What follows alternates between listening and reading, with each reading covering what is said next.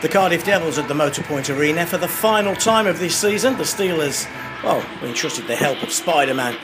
And of course, Steeler Dan was doing the Harlem Shake. Jeff Woolhouse wasn't doing the Harlem Shake. He was very focused. He got the start ahead of John DeCaro, who started the game against the Blaze on Saturday. So House in goal and the Sheffield Steelers on an early power play. Gimblett went for interference at just 26 seconds. Former Cardiff Devils man Tyler Michelle weaved his magic, and an individual goal of the highest quality. He went 5-hole on Whiteley, and the Sheffield Steelers led by a goal to nil. 24th goal of the season for Tyler Michelle. Jim Jorgensen and Ashley Tait picked up an assist on the first of 4 power play goals in 5 attempts for the Sheffield Steelers. Super slow-mo shows through the feet of Richardson and Adams, through the 5-hole of Whiteley. The Steelers led by a goal to nil. It was a teddy bear toss as well. The teddy bears came down. Our volunteers did a fantastic job clearing the ice as quickly as possible, and we were soon back to action. Ashley Tait was off for tripping. Mark Richardson shoots and scores on the power play. Blight and McRae picking up assists at 7:54. We were tied at 1 apiece. Nice finish goes over the glove of Jeff Woolhouse, and Richardson ties it. On the super slow-mo, you can see that whizzes past Jeff Woolhouse. 1-1. 27 seconds, though, was all it took the Sheffield Steelers to go back into the lead. Jeff Legui from close range. He's 33rd of the year as well for Leggy. Another blockbusting season from the Steelers' number 11.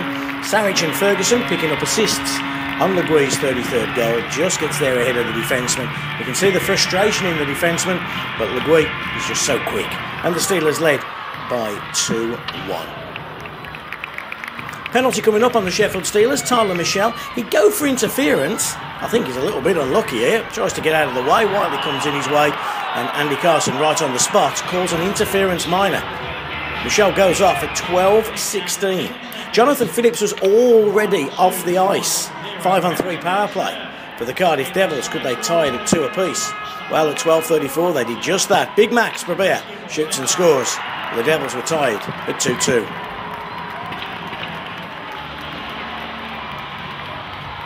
House gets across as quick as he can, but he's down. Brabea sees him down and he goes upstairs. Simple finish from Big Max. We're tied at 2. Gimblett was off again, this time for elbows. Another power play opportunity for the Steelers, and they would extend their lead. 16:29 when Sean Limpright would find the net. Limpright was involved in the build-up as well as the finish. Here he is on the puck now. Takes the shot, the rebound's going to pop out, he picks it up, and he fires past Whiteley. The Steelers led 3-2. 20th of the season for Sean Limpright. He hits the magic 20 mark as well. A lovely finish as well. You'll see on the super slow-mo, the puck gets back down once and twice. Look at Limpright though, searching, finds it, brings it out, and then finishes nicely.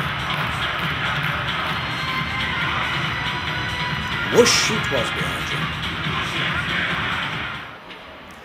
Steelers started the second period on the power play, and Ashley Tait was to hit the 20 mark as well. Ferguson and Jorgensen would combine in Tait's power play goal. As I say, 4 for 5 on the power play. Impressive records from the Sheffield Steelers. Ashley Tait shoots and scores. Everybody was happy. Even Ash was happy. Picks up on that loose puck. How many times have we seen Ashley Tait score from that area? He seems to just attract the puck. A little deflection there from Ferguson created the rebound. Whiteley can do nothing about it. And here comes Ash. Simple finish for his 20th of the year. Even the Brownies were happy. Oh, they made some noise, the Brownies. Oh, did they ever. Scoring wasn't over though. Still in the second period.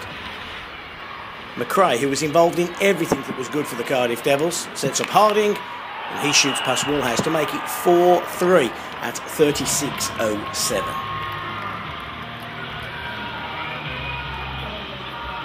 Good amount of travelling Devil supporters as well made the trip. But it was a win for Jeff Woolhouse. 2 wins in 2 weekends against the Cardiff Devils for House. And that meant it was a pretty happy coach, Ryan Finnerty, that spoke with us afterwards in the Sponsors Lounge in front of 150 guests. First of all, Coach, a good win on a 4-point weekend just on the eve of that Challenge Cup final. Yeah, I think we would have liked it to be a bit more convincing tonight. I think we wanted a better result, but like I said, we'll take the 4-3 win, and better yet, we'll take no injuries heading into Wednesday. But we played well yesterday, and I thought we would take that into today. And we played well in spurts. Obviously, a lot of penalties and frustrated with our discipline in the first period. But we played good at times. But I thought we could have played better. But at this point of the year, it's guys. I know the guys' focus is on Wednesday and obviously playoffs. Okay, just tell us through the decision. De Caro, Woolhouse. De Caro played last night. Played very well in Coventry, and you went with the House tonight. Yeah, I thought. We've been wanting to get Jeff in the lineup a lot more than we have, and Jeff understands the situation. And I thought tonight was a good area for one to get Jeff in there, and two, give Johnny a bit of a rest heading into Wednesday because. We got a lot of hockey coming up in a short period of time, so we may see House again next weekend. We'll address that after Wednesday. But I thought he did a great job, as he always does. He's a big part of our team, and he fully deserves to probably play more. And the way the year's gone, it's been tough to spot him in. So it was good to finally get him in tonight. Sunday night, take us through Monday, Tuesday, and Wednesday up to 7:30. What you have to do as a coach to get your team ready to go for the biggest game of the year by a country mile. Yeah, I think the boys will rest up tomorrow, and then we'll arrive here Tuesday morning, and the coaching staff will be doing video breakdown, and we'll have a good skate in the morning, and then some meetings in the afternoon, and any little tidbits you got to knock off before Wednesday. And usually come Wednesday, all the talking's done and then the preparation's done, and the guys just need to prepare for the game, and it's going to be an exciting time. I think the boys have been looking forward to it for a while, and you can tell they've been looking past games, and obviously the league campaign has fallen short, and I think guys have focused and set their sights. So I'm hoping we come with it and play with a ton of energy and some passion come Wednesday. Passion is what's required here, isn't it? On Wednesday night, they're coming into our building as league champions, something that we're not happy about as a hockey club, and it's a great chance to. Jonathan Phillips used the word redemption, but to certainly set the record straight, because we have played well against them at times this year. Yeah, like I said, we got a winning record against them, and here we've dominated most games. We're confident playing them. We play well against them. I think we've been in every game. The last two haven't gone our way in Nottingham, but I think here in front of our fans and with the support we're going to have come Wednesday, I think the guys will feed off that, and I think it's going to be a good game. And we, it's a 120-minute game, and that's what we have to reiterate. It's not a 60-minute game. So you got to be focused for the whole game, because any goal can shift the momentum. Any goal can change the outcome. So it's going to be a battle, but I think we're looking forward to it, and we've been preparing for it for some time now. And hopefully those guys are still celebrating, patting each other on the back, and come in Wednesday and take us a bit lightly. That's what we're hoping for. A good victory over Cardiff. Yeah, it was. I think they're a great team to play, because they're short in numbers, they got nothing to lose, and they just come at you. They got one top line who are very dangerous with space on the puck. But I think they were a good team to play. It kind of kept us on our toes. Just gave us enough time just to put our systems into place and get them corrected for Wednesday. Ash, congratulations, 4-point weekend, and another convincing victory here against Cardiff. Yeah, I think right now it's all about momentum and just good habits and kind of getting ready for Wednesday night, and 2 wins, can't ask for any more. Scoring in both games as well. You go into that Challenge Cup final yourself in very good form.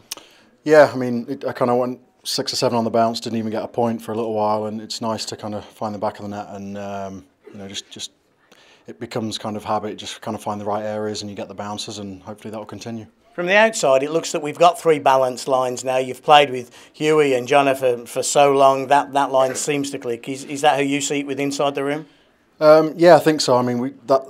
You kind of want, like you said, 3 balanced lines. You want everybody to kind of have offensive output and be good defensively, and I think we've kind of found that balance in the last couple of weeks. So you're going to need that against Nottingham, because that's their key, isn't it? 3 great lines that they come into here with on Wednesday, and we're going to need everybody playing at their ultimate, aren't we? Yeah, I think I said to Hugh and John coming into the third period tonight, we whatever we do, we don't get scored on, and we had some good offensive chances. So we as long as we can maintain that, be good defensively, and the chances will come.